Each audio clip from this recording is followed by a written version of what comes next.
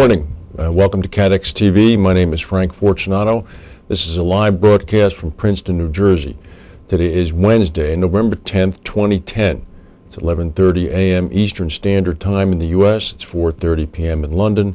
In Bermuda, it's 12:30, and in Mexico City, 10:30. If you need to reach us during the broadcast, you can phone in toll-free at 1-866-67-CATEX.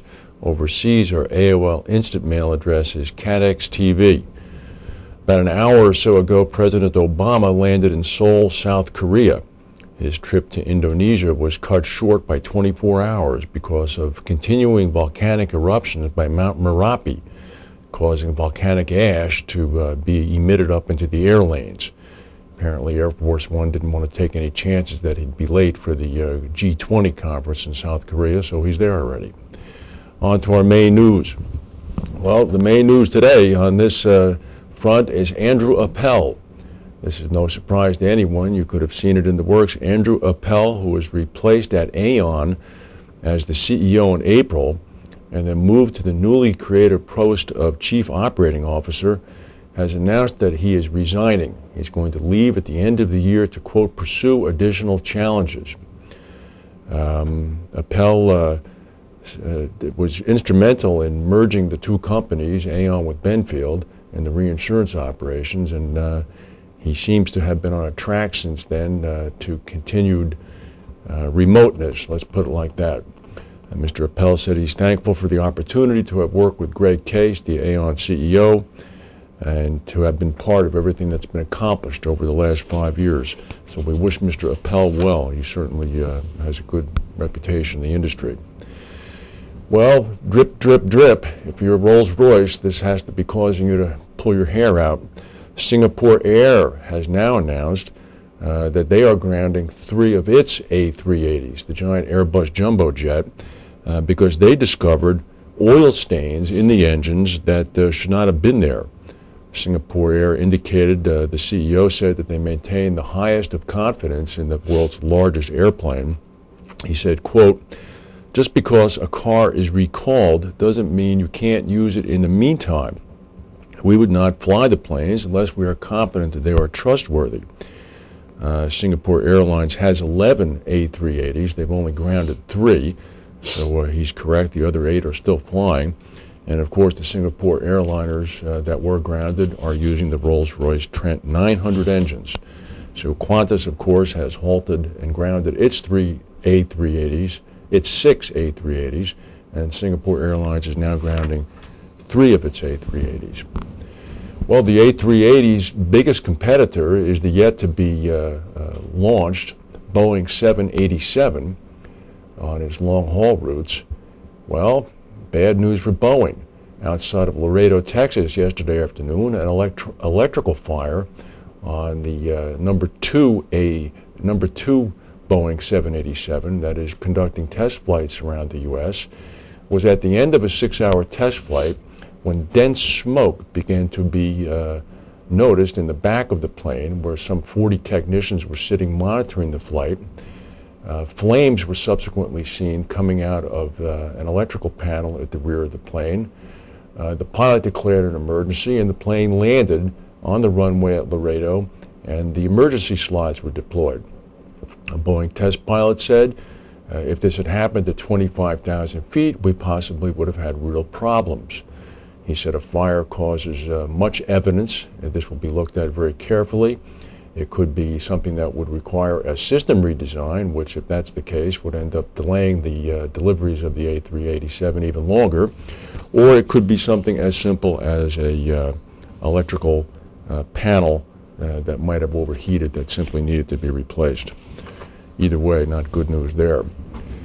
Well, definitely not good news 100 miles off the coast of San Diego. The 4,000 plus people on the Carnival Splendor cruise ship have been being resupplied by helicopters dropping supplies to them from the USS Ronald Reagan, a Nimitz-class aircraft carrier.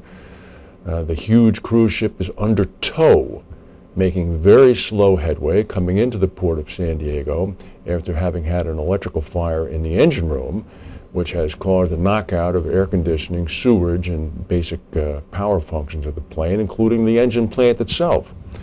Everybody seems to be bearing up. There have been no reported deaths or injuries on board the ship.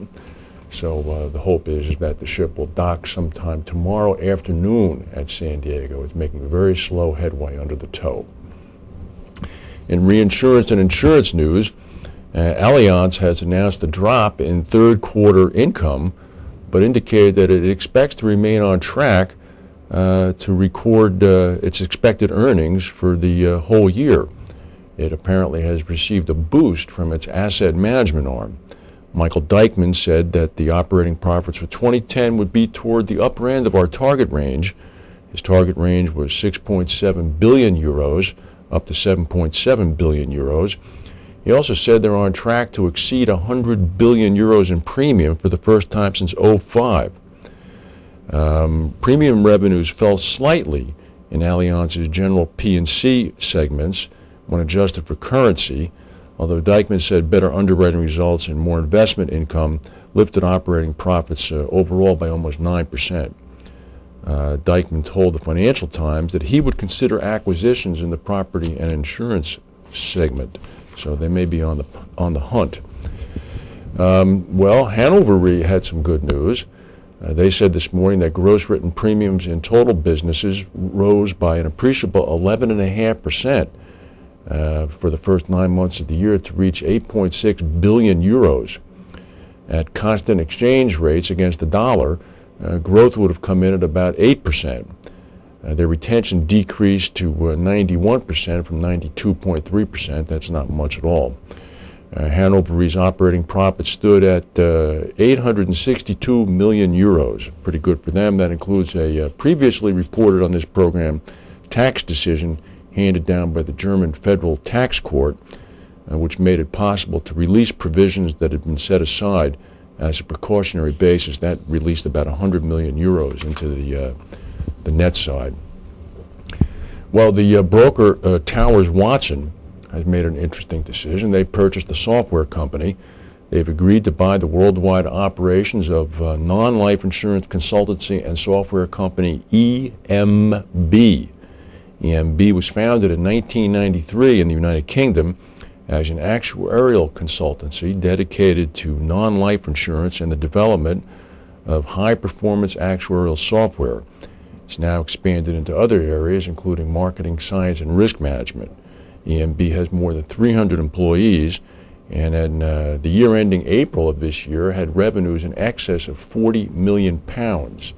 So take whatever multiple you want on a technology company. These days it's about 8 or 9 times revenue. That was a big buy. We don't know what the total price is. We'll look for that.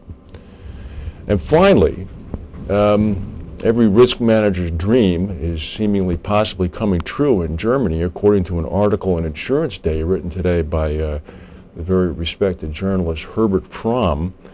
German industrial groups are as he puts it, keen to make a fresh attempt to buy insurance via the internet. The system is going to be known as INEX24, I-N-E-X. It's going to be launched next summer.